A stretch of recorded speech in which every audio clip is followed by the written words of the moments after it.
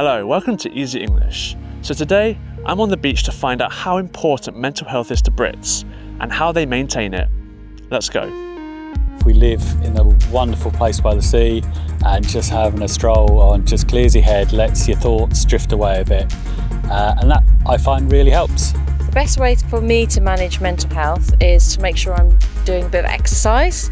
So I'm eating well, I'm doing exercise, and I'm keeping in contact with the people that I love. I think as you get older, your brain needs more and more exercise. So the fact that you're teaching foreign languages, I think is brilliant for anyone at any age to consider, but especially the over 50s and 60s, because it has been proven over and over again that learning a new skill can actually help prevent your memory really deteriorating. I think most people like the combination of the physical and the mental.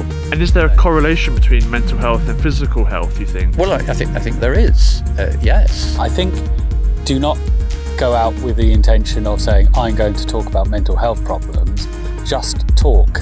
We're all individuals and we all tick differently, I think. I think first and foremost I would just encourage everybody to trust and believe that it's okay to have emotions. They are completely natural and normal, and to show them is okay.